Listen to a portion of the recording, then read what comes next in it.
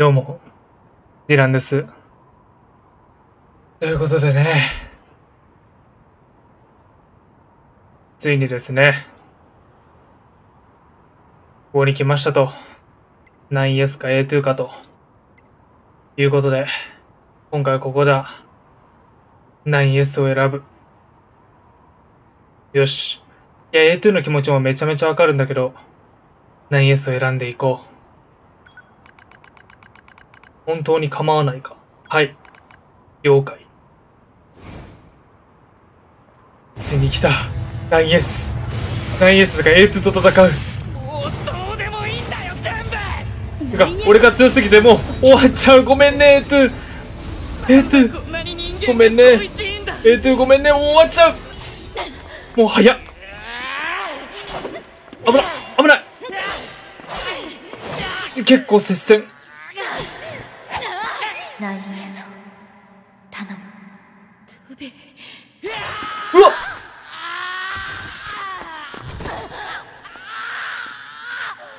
うわ、待って、9Sにも刺さってんじゃん。A2 が今最後止めてくれたのに。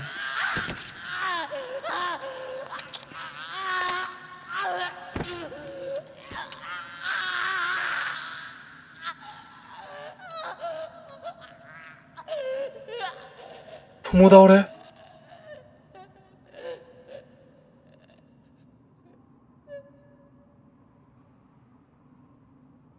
二人とも？ってこと？うわっ。システムに致命的なエラー発生。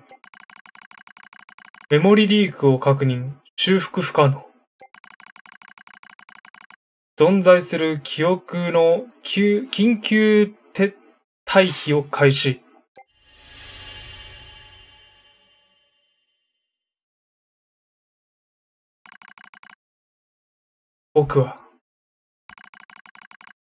僕の名前は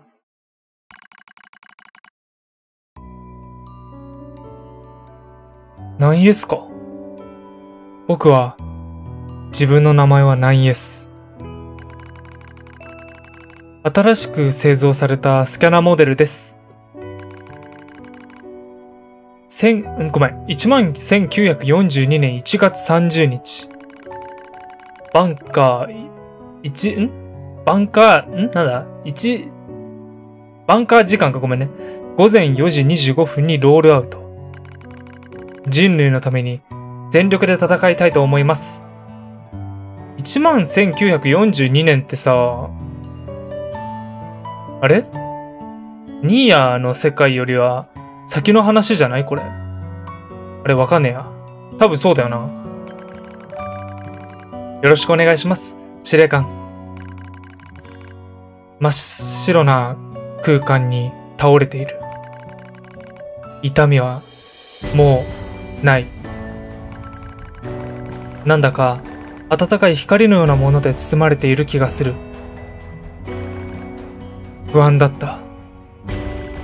この世界に一人で放り出された生まれて間もない兵士。頼れるものもなく、信じる神もいない。孤独だった。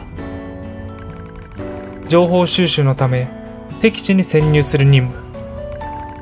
霧の中、炎の中、ただ一人。僕は 9S です。あなたのサポートをするように指令を受けています。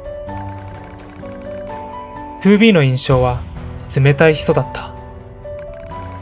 きっと僕と距離を取りたかったんだろう。これは出会った時の話なのかな。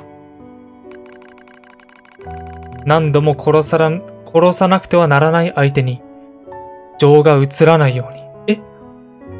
9S 知ってたの？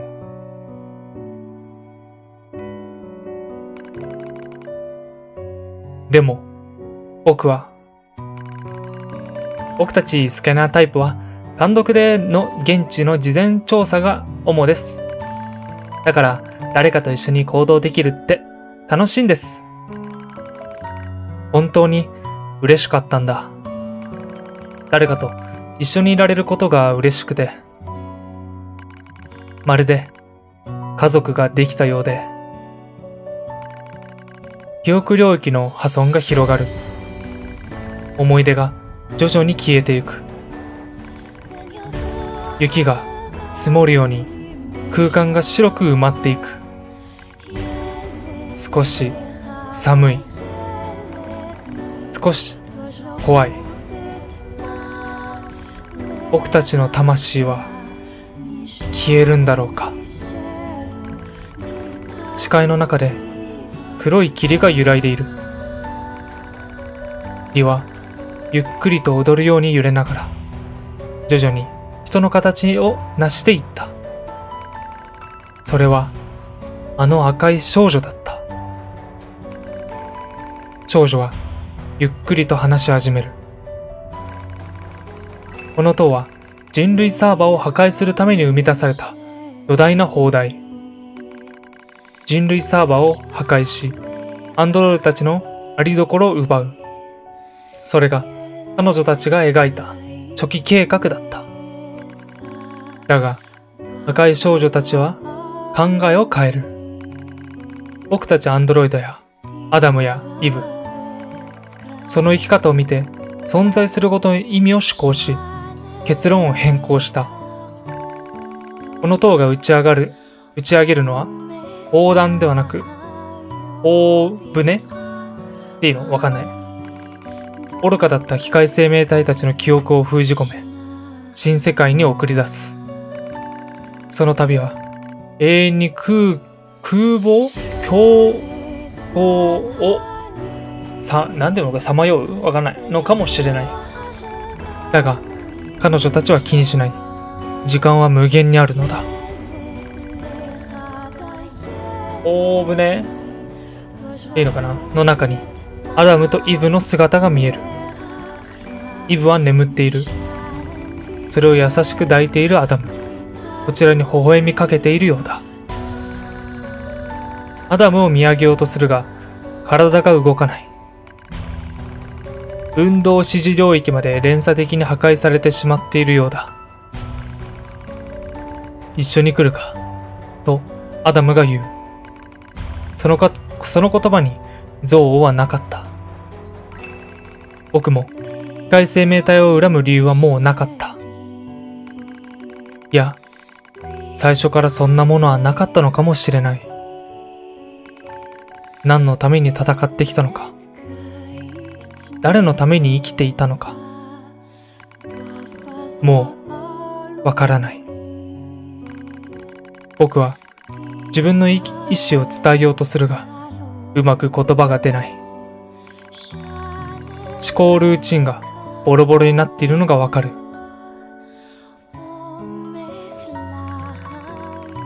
もう自分の名前も思い出せない。僕は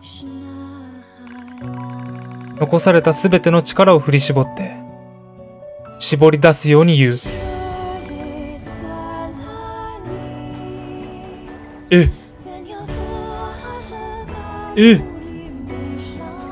一緒に行くかやめとく。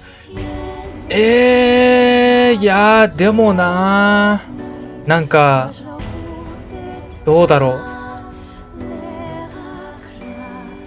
う。いや俺だったらやめておくかもな。なんかこの自分がさ結局いた地球というか、そこにずっといたいなってちょっと思ってしまうかもしれない。俺はやめておこう。やめておくよ。僕たちヨル派はこの世界に愛される資格なんてないから。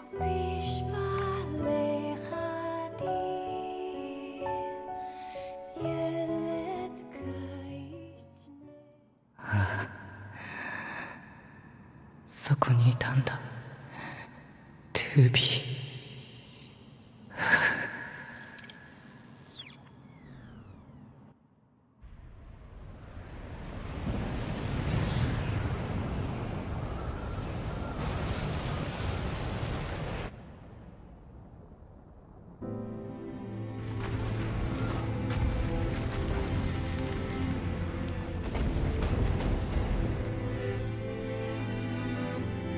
これで塔が崩れてるのか。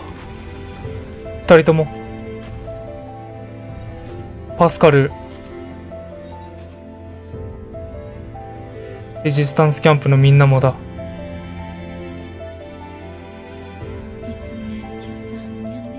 終わった。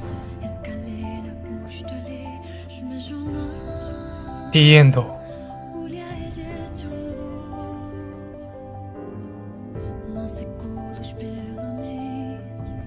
これで D エンドなんだ。うわぁ。ちょっと最後、でも 9S ずーっとしてたんだね、本当は。2B が暗殺しなきゃいけないって。9S は心の底から本当なんだ？なんだ？我々が担当していた夜波計画進行管理任務は終了。夜波計画の最終段階に移行。最終段階。待って。どういうこと？全データの削除って。待って、どういうこと？ノイズが混ざっている。データチェックのため一時停止を要請する。一時。音からの要請許可を停止許可をしますか？はい、いえ、どういうこと？とりあえずはいでいいじゃん。止まった。042から1号線へデータを確認した。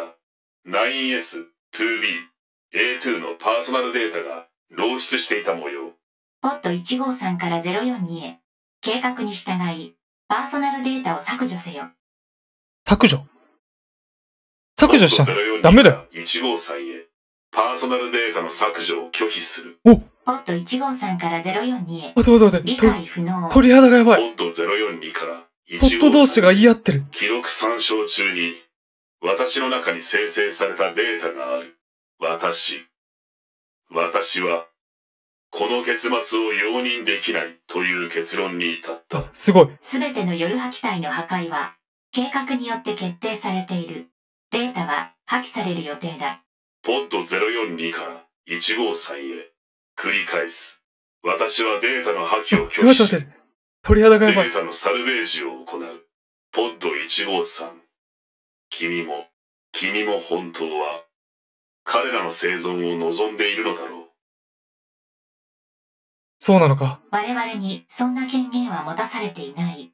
ルールは低レベルシステムによって保持されており、データのサルベージは危険を伴う。すごい。それでも彼らの生存を望むか？いや、俺はずっともう最初から望んでる。ただポットたちがこう感情を持つようになってるのがちょっと鳥肌立ち、なんかすごい嬉しい。いや、俺は望むよ。当たり前だろ。どうなるんだ？何？いいエンドに行った。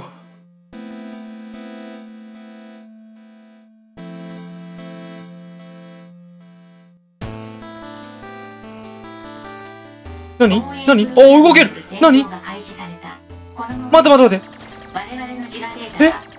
てかさ、待って。やばい。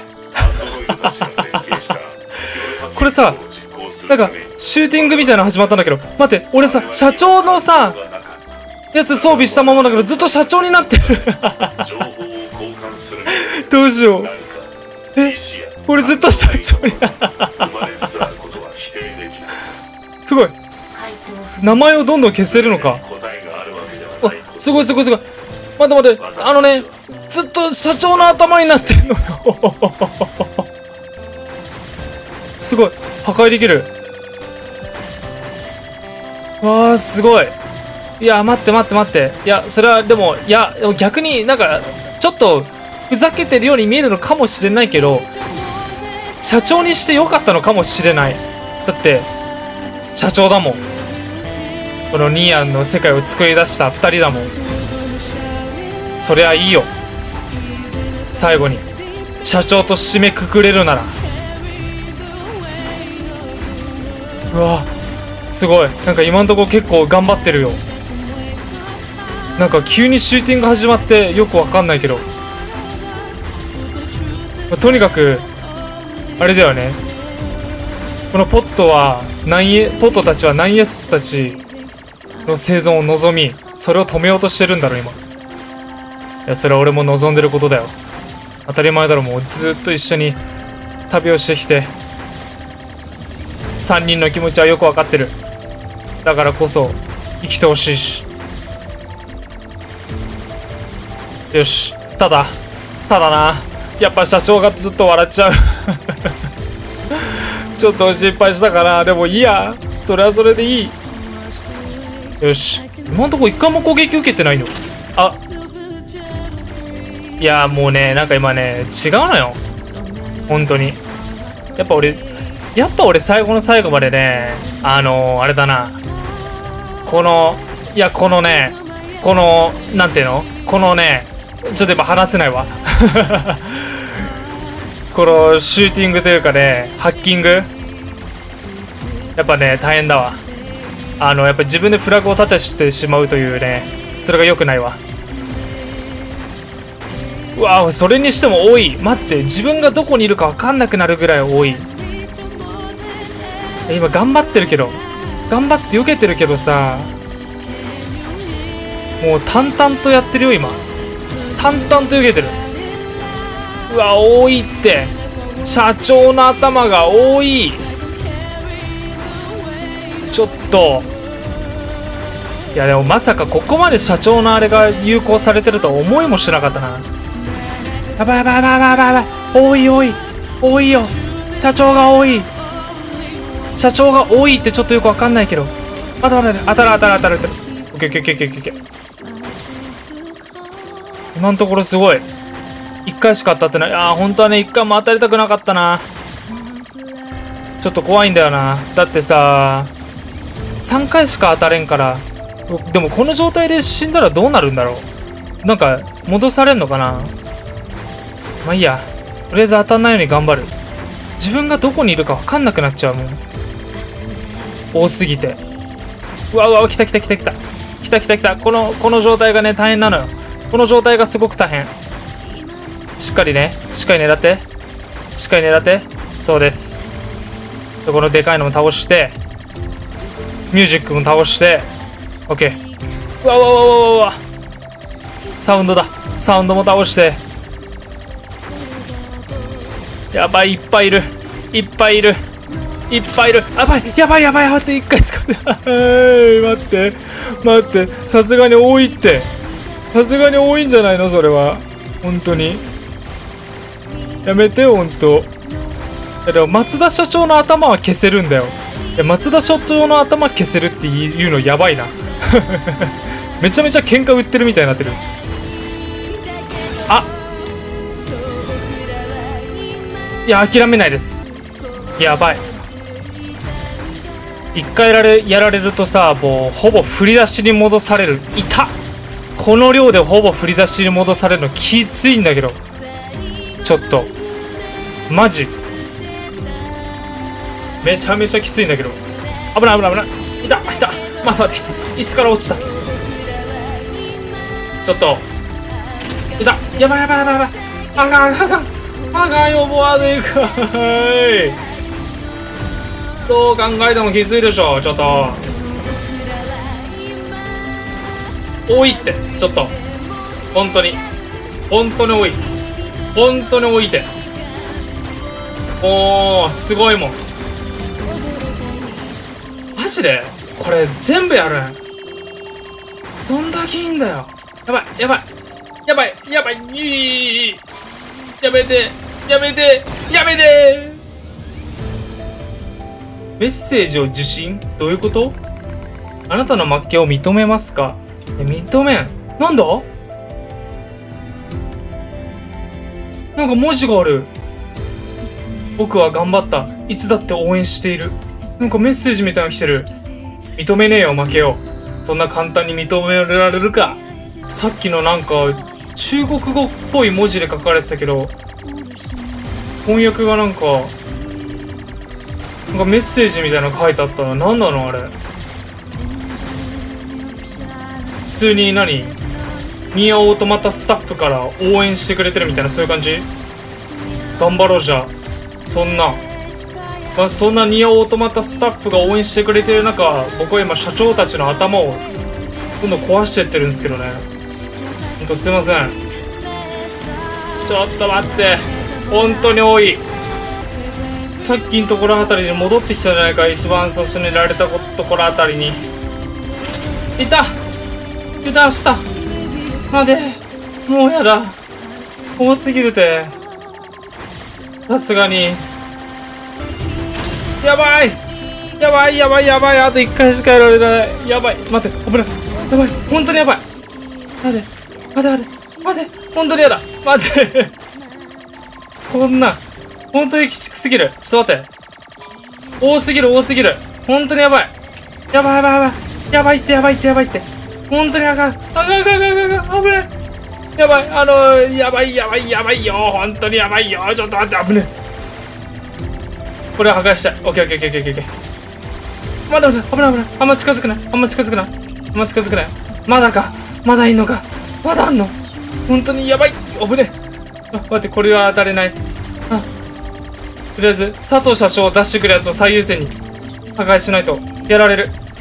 なんか終わりそうじゃない。まだなの。ちょっと待って。本当に多いって。最低。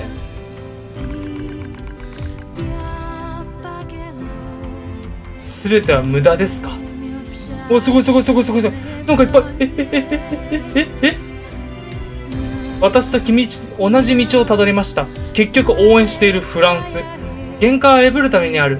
いつだって必ず成功するでしょう。ポーランド。僕は頑張った。いつだって応援してる。何これ。ポーランドとかからフランスとかから応援されてるってこと。全ては無駄ですか。いいえ、そんなことはない。やってやる。俺は諦めんぞ。いた。早速やばい。待って。早速やばいって。ちょっと待って。なんかね、さっきより多い気がするんですよ。多分これ、途中から始めてくれてるんでしょうけど、さっきより多いんですよ。本当に。ちょっと。まず。一番遠くの破壊して。一番遠くの当てて。一番遠くのやつ。違う。待て。危ない。で、あとこれだけ。あとこれもいる。めっちゃ動いてる。やばい。近づくな。上から来るやん。で、これも全部避けて。やばい。待て。オッケー。しっかり避けて、見て避ける。そうです。避けます。しっかり避けてください。待て、オッケー。佐藤社長には絶対当たっちゃダメ。松田社長もだけど。破壊できないからね。危ない。もう本当に多いって。ちょっと。どんだけあんの。ちょこちょこ佐藤社長出してるの誰？どれ？ちょこちょこ佐藤社長出してるの誰？本当にやめて。勘弁して、本当。待てよ。しっかり。冷静に。ゲームなんて馬鹿げてると思いますか？思わねえよ。思うわけねえだろ。てつさん。僕にこの言葉を言う資格はないのかもしれない。だけれど頑張れこのブルブル野郎って。お前ちょっとそれはディスってるのか？僕は頑張った。いつだって応援してる。ありがとう。天国から。左下にチリだけ見えたな、今。左下にチリだけ見えた。思わねえよ。ゲームが馬鹿げてるわけねえだろ。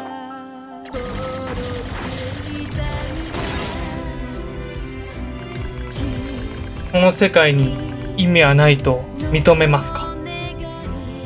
意味はある。すごい。めっちゃメッセージ来てる。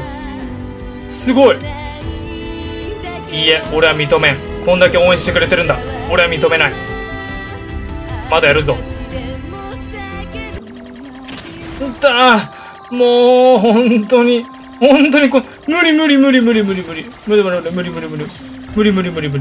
本当にこんなん無理。多すぎる。本当に。待て。無理だろ。なんで避けれたの今。大体避けれてる。やばい。おごるな。おごったら終わりだ。やばい。もうこれ黙っちゃう。これ黙っちゃうわ、ちょっと。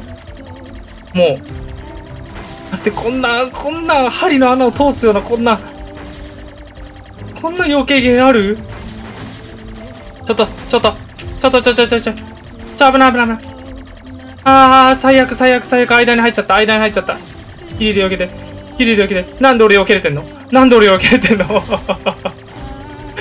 もうわかんない。このハラハラやだ。このハラハラがやだ。いや、諦めん。俺は諦めない。まだ終わらないって。本当に。ちょっとね、大変。でもすごい応援してくれてる。すげえ。私も辛かった。そうは言っても続けろ。アメリカ。USA から来てるわ。いや、俺はもう諦めよう。まだ行く。いいえ。やってやるぜ。なんだっけ？何これ？ソーリアリーっていうの？から救助の申請を受信？なんだそれ？申し出を受信か。なんすか？助けてもらえますか？え？はい。なんだすごい何なんか増えたこれ今までメッセージを残した人たちからの援護ってこと？うわ、すごっ！こんなん勝てるありがとう、みんな力を貸してくれて。わあ、すごい心強い。みんなで戦ってるんだ。今までプレイしてきたニアオートマタ。待って、やばい。ごめん。一体消えた。本当にごめん。あ、復活した。今までプレイしてきたニアオートマタをプレイしてきた人たちの力を借りてるんだ、俺は今。うわ、すごい感動的なんだけど、なんかちょっと。うわ、ゲームは世界をつなげるのか。すげえ。世界中の人が力を貸してくれてる今。あー、すごいわ。俺もう負ける。あ、赤い、ごめん、赤木か。赤木ごめんな。赤木すぐ戻ってきてくれた。うわー、これはすごい。本当にもう佐藤社長だけに気をつければいける。これはいけるぞ。しかもさ、なんか後ろにさ、ララララーっていう声聞こえるもん。すごい。みんなで戦ってるよっていうあれか。みんなで歌ってるんだ。うわー、すごいなこれ。ちょっと感動。あ、スクエアエニックスのロゴだ。待って。ロゴではないけどスクエアエニックスの文字か。もうそろそろなんじゃないか。みんなで戦ったらあっという間だった。すごいもん、もうこんな量。いた。まずい。うわー、まずい。いや、ただどんどん復活する。やばい。テトごめんな。テトごめん。テトくんごめんね。テトくんかちゃんかわかんないけどごめん。あー、やばい。カルタルごめん。カルタル申し訳ない。待って、カルタル。あ、そう、まだ、あ、まあそんなん無理。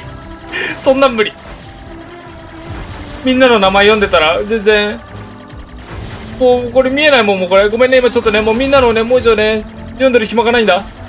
俺どんどんみんな復活する。みんなを犠牲に。ああ、ハゼールごめん。ハゼールなんかアザールみたいな。アザールかもしれない。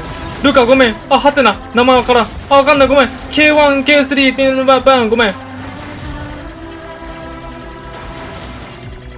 多すぎるだろ。もうそんな避けれるかこんなん。俺も俺で当たる範囲が広がってんのよ。避けれ無理だわ。もう韓国語わからん。アルパカ多いって。バカ。こんなん誰が勝てるんやこんなん。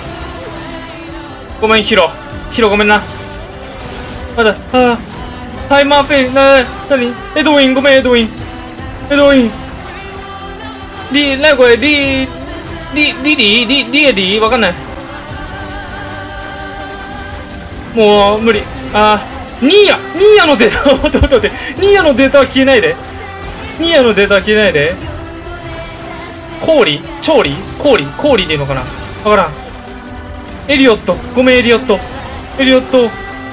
何ジンベエ、ワンピースか。ケイゴ、ごめんな、ケイゴくんごめんね。あ、なにこれ、JDWB ってなんだ、もうわからん、読み方わからん。デイブ、ごめんな、デイブ。ブルーノ、俺ちょっと名前読むのちょっと面白くなっちゃってるわ、今。もうこんなん無理。ケリー。サイルプ 32g。何が 32g なんだろう。アラスク。オラ、ごめんな、オラ。アダム来てくれたんだ。じゃあイブもいいのかな。やばい。アキラ、ごめん、アキラ。ファミリー家族。俺の家族も戦ってくれてんの。全速持ちなのか、お前。ごめんな、全速持ちなのよく戦ってくれてるわ。デイビッド・ベッカム。ゴッドゼロ。なんだそれ、ゴッドゼロって。柴咲コウちゃん。BTS。またニーヤのデータが消えた。待って。違う。クリスプノーゼロ B。どういうこと？ナンバーゼロ B ってことか。チュリ、ドマ。なんだドマって。白。ごめんな、白。ウェット。濡れてんのか、お前。あ、スクエニックさん。サマッシュ。ごめん、タンパンチ、ごめん。パストン。1S のデータ。あ、もうこんなん無理。アミちゃんごめんね。もうこんなん無理。2B ってひらがなで 2B。 いた。お魚。お前さかなクンが切れるぞ、お前。そんなんコウジごめんな、コウジ。リー、ごめんリー。あ、最後ロックリーだったのかな。すべての存在は滅びるようにデザインされている。生と死を繰り返す螺旋に彼らは囚われ続けている。だがその輪廻の中であがくことが生きるという意味なのだ。私たちはそう思う。俺もそう思います。ポット153から042へ。調子はどうか。恥ずかしいとは、自己犠牲を覚悟して攻撃したにもかかわらず生き残っているからだ。これでは格好がつかない。つけようとしてんのか。私たちは生きている。まあ生きてるだけで丸儲けってな。恥にまみれるということだ。おー、すごい。その言葉は抽象的で現在の私には理解できない。要解析記録として保存しておこう。ポット042に疑問を提示する。データサルベージは過去の記憶をすべて復元したのか。そうだ。この回収パーツ群も以前のパーツと同じ仕様か。手運んでる。そうだ。では、いっぱいポットいるんだ。同じ結末を招くのではないか。でも6体いるっつってたしな、ポット。その可能性は否定できない。だが違う未来の可能性も存在する。違う未来。未来は与えられるものではなく獲得するものだから。そうだな。そして2B と9Sまた一緒になれたんだな。よかった。A2 もどっかで元気。A2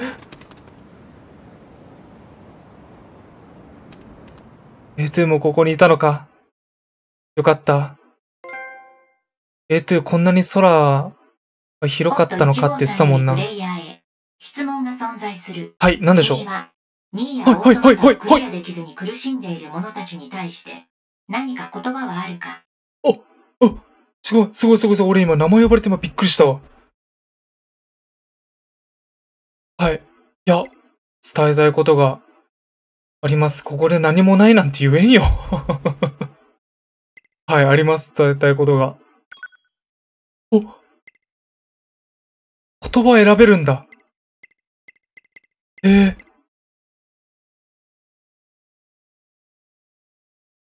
言葉選べんのか。ちょっと言葉選ぶわ。はい、できました。私は諦めない。と言ってからの、諦めて、です。どっちってね。うぜ。これ見たらうざいだろうな。はい。でもこれぜひね、はい。なんか誰か見つけたら、教えて。よし。睡眠を削れ。けれど、夜更かしはするなよ。うん。おー、すごい背中押されるね、これ。矛盾。睡眠は削るけど夜更かしはすんなよっていう。はい。よし、これでいいだろう。俺が残すメッセージは。完了。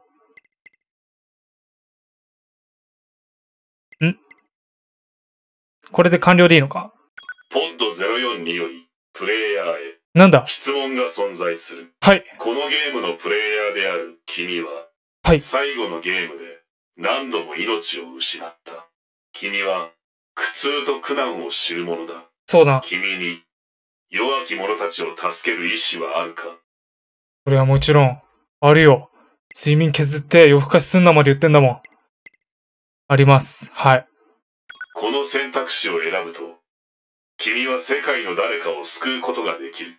ほんと。だが代償として、すべてのセーブデータを失うだろう。それでも、見ず知らずの誰かを助けたいと願うか？すべてのセーブデータ。なんか、やり直せないって聞いたことはあったけど、そういうことなん？そういうことなの？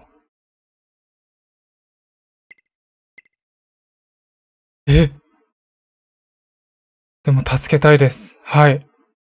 助ける相手はランダムで選ばれる。だからその相手は、助けを求めている相手は、君の嫌いな人間かもしれない。うん。それでも、その誰かを助けるか？そうな。嫌いな人間は助けたくねえな。いや、でも、助けよう。うん。助けます。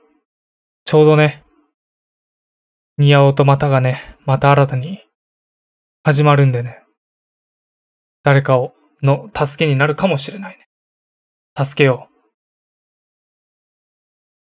君が必死で解除したデバッグモードもチャプターセレクトも使用できなくなる。マジか。それでも助けたいと願うか？俺のニーヤ、これで全部なくなっちゃうのか。そっか。ちょっと、悲しいな。はい。君が誰かを助けても、感謝されないかもしれない。君の行いは、偽善と呼ばれるかもしれない。それでも、助けたいと願うか？いや、もう、そういうね、のは、偽善であろうと、感謝されないであろうと、いつかね、帰ってくるとね、信じてね。いや、俺はね、いいことをしたらね、いいことは返ってくるっていうね、考えだから、俺は、つける。本当にそれでいいのか？いいって言ってんだろ、もう。悲しいけどな。はい。わかった。すべてのデータを代償として、君の意志を、この世界に伝えよう。ありがとう。あ、消えんのか？何？あ、全部消えて。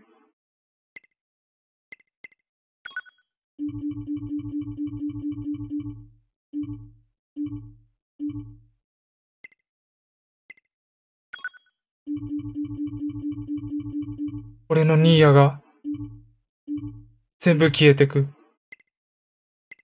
あ、俺武器集めめっちゃ頑張ったんですよ。ほんと、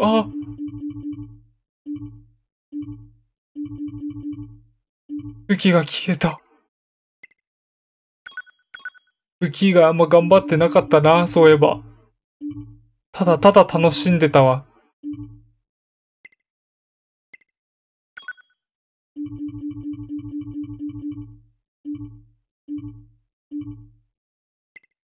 これも。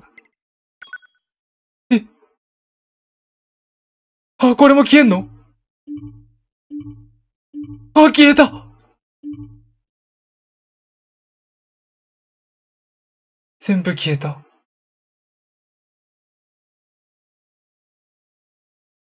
全データの削除完了。はい。これでお別れだ。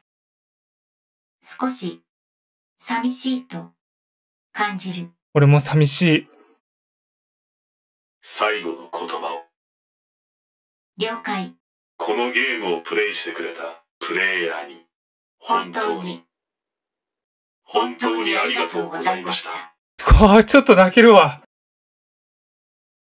りがとうございました。楽しかったです、すごく。まあ、全部ね、サブクエとか、なんかまあ、いろんなね、隠し要素とかね、たくさんあってね、全部はできなかったんだけど、でもね、すっごいなんか深いし、とにかく楽しかったわ。感謝しかないですね、本当に。出会えてよかったです、ニアオートマタっていうゲームに。ありがとうございました。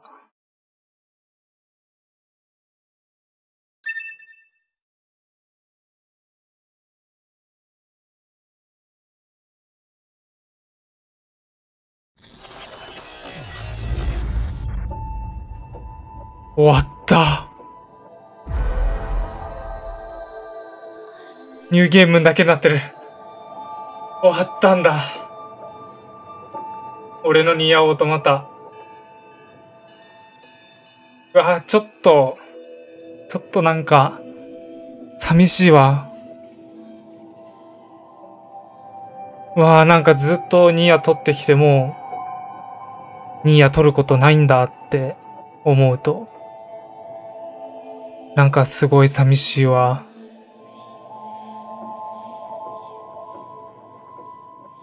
でも面白かった。本当に。いやー、本当ありがとうございました。楽しかったです。まあね。俺がね、残したね、言葉、誰かにね、届いて、新たにね、ニアオートマタをね、始める人は、頑張ってほしいなって思うわ。でね、このね、俺はね、すごくニアオートマタの世界に引き込まれたからね、初めの人もニアオートマタの世界に引き込まれてください。本当に面白いです。はい。ということで、楽しかったです。もう、それ以外言うことないです。もう、ありがとうございました。本当に。じゃあ、バイバイ。